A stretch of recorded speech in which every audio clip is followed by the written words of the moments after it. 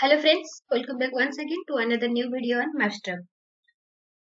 So as I promised in my last video, we will create a Spring Boot application from the scratch and use this Mapstruct dependency on it to map different object models.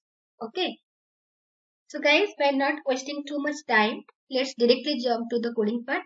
So let me go to my workspace. So this is my workspace, Spring Boot workspace. So let me create a Spring Starter project quickly. So here you can see there is a link to create new Spring Boot Starter project. So let me directly click here to create a new Spring Boot Starter project. Okay.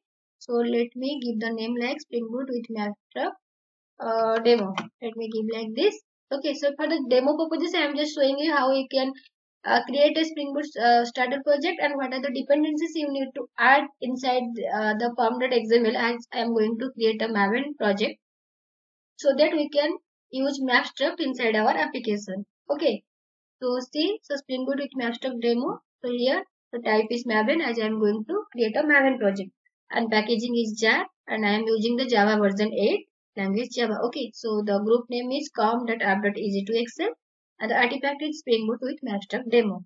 So that's it. Packaging, let me change the packaging as well, com.app.easy2excel. So this is the packaging. Add this project to this workspace. Okay, then click here next. Then now I'll add the dependencies needed for this application. So first I'll choose the Spring Web. Okay, as it says web application. Then for the database I need to use Spring Data GPA, then MySQL driver, and we'll use Lombok, project Lombok. Okay, so what is this Lombok and the use of this Lombok? I have already made a video on Lombok. You can follow that one. So I'll use Lombok here. Okay, so that's it. Lombok, Spring Data GPA, MySQL driver, and Spring Web. Okay, so let me click here next, then finish. It will take some time to import all the dependencies from the Maven repository. You can see building is going on here.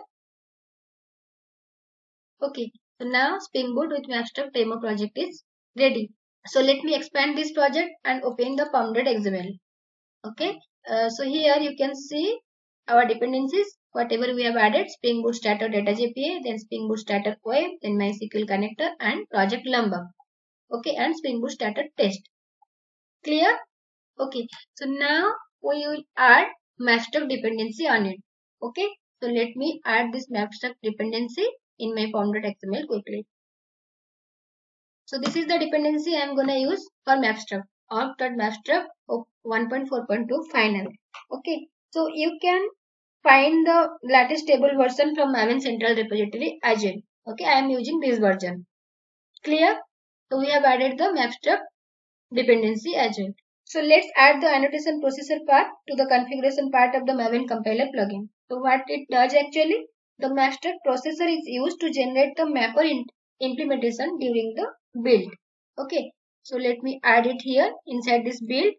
See, so there is a plugin stack. Inside this plugins you have a plugin.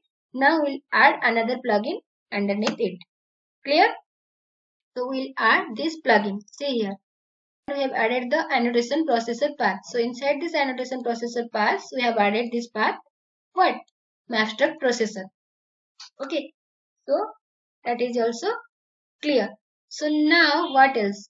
As I said, sometimes we may find difficulty to work with Lombok and Mapstruct. So as we have added Lombok inside our application, inside this application, okay, we have added the Lombok dependency. So there might be a chance it may not work while mapping using the Mapstruct. Okay, so for this we need to add another path inside this annotation processor path. Clear? I mean, this combination works for me. I don't know is there any better option or not, but this combination works for me. I mean, I don't find any difficulty while working with Lombok and Mapstruct. You can try this, or if you have any better option other than this, then please let me know in the comment box. So let me add these two paths inside this annotation processor path. One is org project Lombok, this one, and lombok-mapstruct-binding, this one. Clear so far? So we have added what? We have added the Mapstruct dependency as well as we have added the annotation processor paths. Okay. annotation processor path. Inside this annotation processor path, we have added one path for project lombok, another for lombok-mapstruct-binding, and for another for mapstruct processor as well. Clear? So that's it. So what else? What other dependency I needed for this project? Okay, so I need to use Swagger tool for this application as well. So I'll add Swagger 2 and Swagger UI here. Okay. So I'll use Swagger tool for this application. So I have added the Swagger dependencies as well. Clear so far? So now all required dependencies we have added in our pom.xml. Clear? So let me just close this one. And what else? Okay, so we need the Spring Data JPA properties as well. We need to add this in our application.properties file, and we are going to dealing with the database. Okay, so this is the JPA properties, like what is the data source URL, your username, password, so all those things we have added here. Also, let me add the port for this project. Server.port is equal to 9090. Let me add this one as well here. Clear? So now our Spring Boot with Mapstruct application is ready. Clear? Now let me update this project. Maven update project, force update. Cool. So now let me run this application to check if everything is okay or not. Okay, so you can see my application is up and running on port 9090. Clear? So now my application is ready. Okay. So that's how you can simply create a Spring Boot application, and you can add your necessary dependencies. Along with you can add the Mapstruct dependencies as well. What we saw.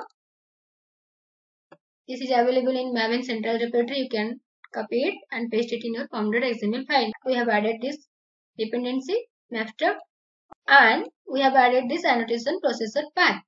We have added this annotation processor path. Inside this annotation processor path, we have added the Mapstruct processor, which is used to generate the mapper implementation during the build. And also we have added another two paths for lombok and lombok-mapstruct-binding.